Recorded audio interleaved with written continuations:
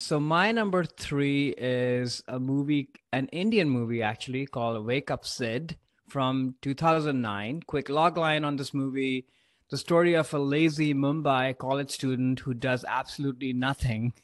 With a turn of events, will Sid realize his potential in this world and become a success in the fast-paced life of Mumbai? Starring Ranbir Kapoor, Kankana Sen, Supriya Pathak, a bunch of other people. So I picked this movie. I think we've talked about this a lot on our Hmm. podcast, that so much of the way movies land on us comes to when you watch them. So Right. I watched this movie 2009, which is sort of, in my early years of moving to the US for grad school. So I'm definitely way older than the protagonist. But I think what really rung true with me about this movie, at least with my own experience, was about someone who is just not ready to leave home, even though somewhere deep down they know that this is coming and it's Hmm. something that they need slash desire or even want, Hmm. but they're just not ready for it. And I don't fully relate to that aspect of not being ready for it. And as I'll explore that more and more as we go through, all our movies or all of my movies. But Uh-huh. but there are definitely aspects of just not being ready. And I think this was really personified at both of my two big milestones of leaving home. Number one, when I left for grad school,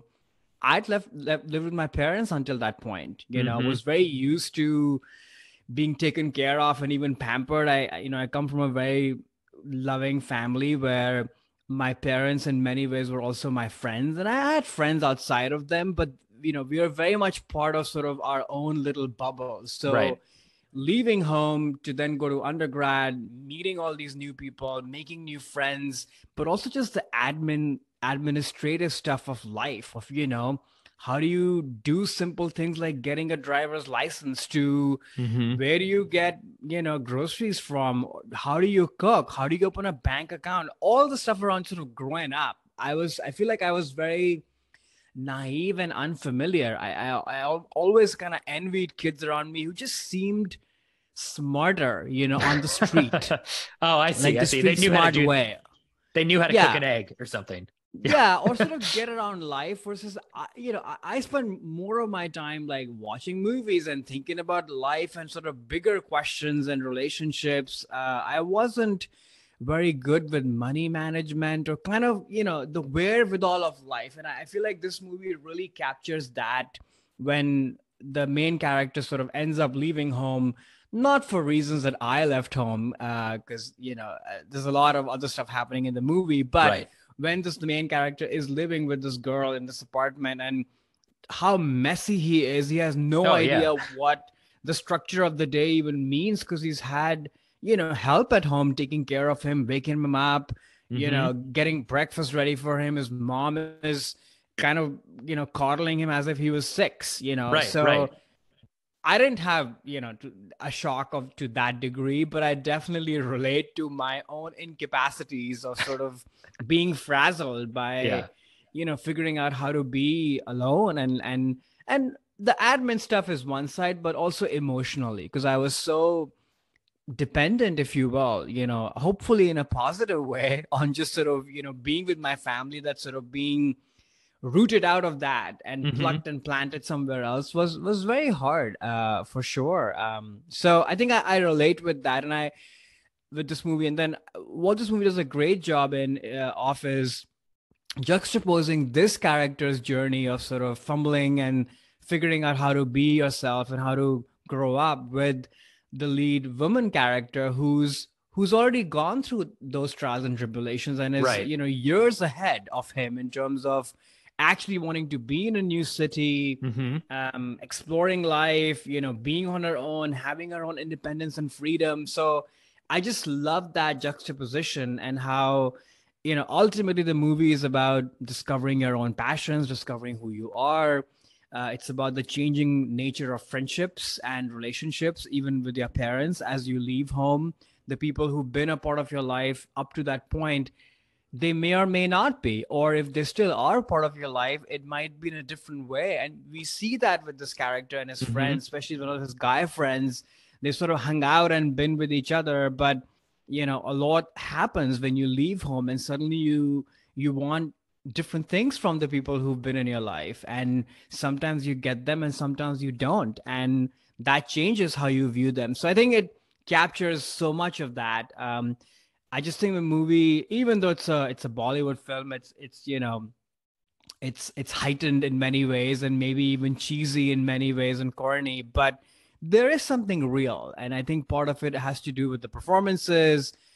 We talk a lot about getting transported. I've never been to Mumbai other than like maybe one evening as part Oh, of a okay. layover, even Uh-huh. though I, grew up in India and such. But I feel like I got a good taste of what life looks like in Mumbai, Hmm. of sort of, whether it's being out and sort of driving around and taking local transportation to the club scene and, these different stratas of society. If you have a little bit more money versus not, where do you live?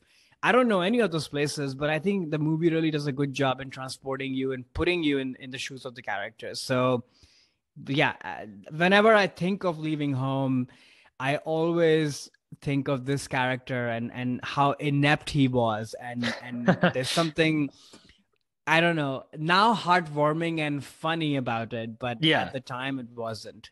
So yeah, that's my number three. Wake Up Sid. Yeah, and just to clarify then for listeners who have seen this film, or if you go off and watch this film later, you relate to this character more of his emotional journey, or did you actually not know how to fold your clothes when you lived alone? I just want to make sure that's clear. Or could you cook an egg? Did you know how to cook an egg? Or if not, that's fine. I'm not, no judgment. No, I didn't. Okay.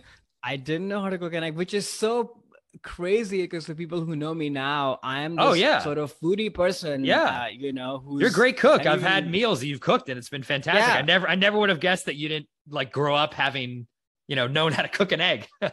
nothing. I couldn't even make coffee. Like I had like this, I don't know if this was there in the US, but a lot of kids in living in dorms and such had these like little heating emulsion rods that you basically put Ah. in a cup to heat water to Oh make yeah. tea or coffee. Yeah.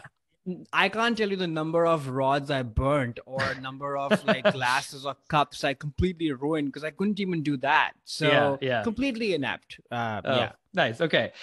Yeah. So I had never seen this film before or heard of it. Yeah. But I enjoyed watching it. I thought it was really fun. I think all of the things you mentioned too about leaving home, I related a little more to Aisha, the female character, in terms of getting your own Hmm. apartment, painting like getting an apartment that kind of sucks. Like my first apartment that I moved into with some friends after freshman year of college, we had to paint the whole thing, kind of make it look nice because it was kind of a The dump. fun montage in the movie too. Yeah, yeah, like that. I was like, oh, I Yeah. remember doing this, and it's like, oh wow, yeah. It's like now you're off on your own, and you do have to rely on folding your own clothes, doing your own laundry, cooking your own food, which are things that I had done a little bit of, before leaving home. So I didn't necessarily feel that I didn't necessarily know how to do it, but I didn't have to do it. But then you're in this Yeah. situation now where you do now have to do it. So I definitely related a lot with her and that need that she had too. I think of, they didn't get into her background too much, but it seemed like she wanted to leave.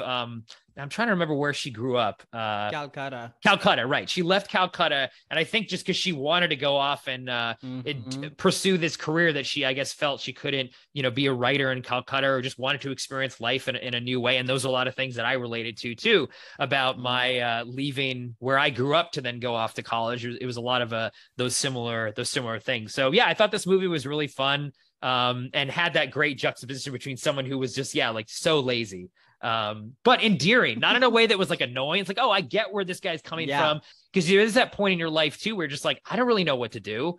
He's given a job. It's like, oh, go work for your dad. It's like, I don't really want to do that. So then that's why he's not trying. It's not that he's a Yeah. slob or someone who isn't smart. He just isn't Yeah. passionate about anything because it had to be, right? Everything was handed to him up to that point. Exactly. And then when he finds his passion in photography, like that's when he like then becomes the adult and self-sufficient because he has something to strive for. And that's what I liked about this film too. You got to see his journey of like, Yeah. well, it wasn't that he was a bad person. It's just No. that he had nothing to try. Like, why would he try? Why would he leave Why home? would you try? Why would he try? He just doesn't care. He doesn't want to work for his dad's shower company. Um, No. so yeah, I thought it was fun. When and then it's obviously there's a romance there too, where spoilers, like they get together in the end. The one thing that I thought was a Yeah. little odd, and I just wanted to ask you about, like, is this a norm in these films? Is there's a big scene at the end where, it's a will they, won't they kind of relationship. And then, he kind of runs to her. I think it's even in the rain, classic kind of situation. And then they basically both profess their love for one another, and then they hug. Yeah. There's no kiss. Is that like, I thought that, I was like, kiss her, dude. Come on. I know. Is that a normal thing in just these films to not have a kiss? Is like too much? Yeah, especially back then. I mean, I honestly have not kept up with Bollywood films since this time. This might be one of the last Bollywood movies that I remember watching and poring over and thinking about. And ever since, when I am in India, I'll probably watch whatever is sort of, the big blockbuster or what have you. But yeah, at that time, this was not the case. Like you wouldn't see the leads kissing, which I do think has changed quite a bit now. So if this movie were made now, you would see it. Okay. Yeah, that was surprised. And then I was like, oh, well, it's probably like, so, again, like a cultural thing in this film that it wasn't, something they did at the time. But that was like, oh, well, it's like, I wanted this big, like Hollywood, quote unquote, Hollywood ending. And that involves like at least a kiss. And they just hugged each other, and then he stopped hugging her and then looked at her again and then hugged again. I was like, oh, okay. So this must be something that they were. So I just wanted to verify that. But the hug is the kiss. Is the kiss. Okay. Especially the second hug is what really says it. Yeah. Okay. Yeah, no, it was fun. And for listeners, this movie's on Netflix. So it's, at least right now, I mean, as of this recording, it's available to stream. It's a fun sort of like coming of age romantic film that I definitely recommend checking out. I'm glad you liked it. Yeah, the thing that's sort of another cultural thing, which I was hoping that you might pick up on as well, because it stood out to me, which is that he just moves back with his parents. Like that's sort of also part of the arc that, oh, now that I found myself, my passion, and I've also confessed my love and I have somebody, but guess what? I'm going to move back home. Because it's what happens in India. If you are an unmarried 20 something, you live with your parents until you're married.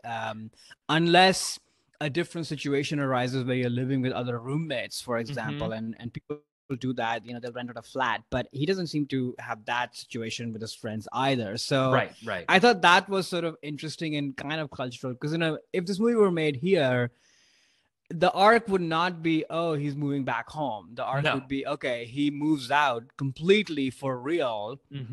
Doesn't need some, mango supplies from his mother, or, a little change here, a little change there. Like he can just live on his own, whether with the girlfriend or not, different thing. So I thought that was interesting. And I wondered if this movie was made in India, even now, would that change? Will they, because the society has changed and progressed in so many different ways, and since the time this movie was made. So I thought that was interesting.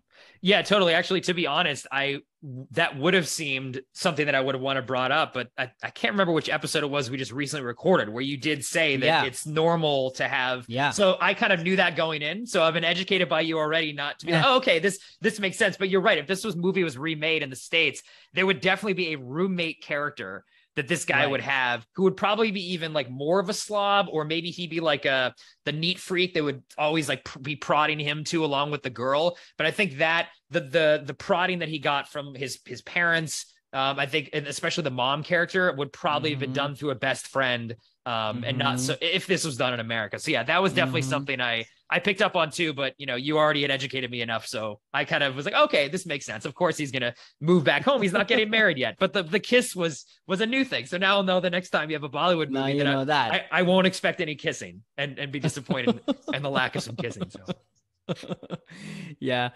I do love how their romance also develops, how she sort of sees him as a boy, which he is, and is actually, has eyes for other people who are more worldly, more cultured, and then realizes through that actually that's not what I really want. The things I really care about are different. Somebody who's passionate and actually tries and works and is committed, and those qualities. So it's not, I wouldn't call this like a rom-com in the traditional way. Like the romance part is not the focus of the movie, but I thought that detail is very interesting and quite relatable. Like how, you imagine things about people that you want to be with, but that often is not the case. Oh, totally. And in a way too, I feel that, she gets this internship in a magazine, but she wants to be a writer. And I at least read this as like his kind of like YOLO attitude of like, who cares, just kind of do it, inspired her to just, to write and push an article on her boss, who's like the editor, I think. She's an assistant. She's like, hey, I wrote this. Like, so in a way, I feel like his laziness, or not laziness, but his aimlessness and devil may care attitude, nonchalantness, I think inspired her to take a chance on something she might have been too afraid to do because of afraid of failure. And clearly, like, Sid didn't care about failing, because all he was doing was failing. It wasn't bothering him. I think they worked well off one another as well in the film, which, again, found very, very enjoyable. Hey there, it's Alex. If you like the review and discussion Karan and I just had, make sure you subscribe to our channel, Movies That Shaped Us, to get full episodes. Every other Wednesday, Karan and I cover a topic around important people, places, events, and moments in our lives, and then explore it through 3 of our favorite movies. Subscribe right now, or follow our podcast on Spotify or Apple Podcasts via the link in the description below. Hope you join us for the journey.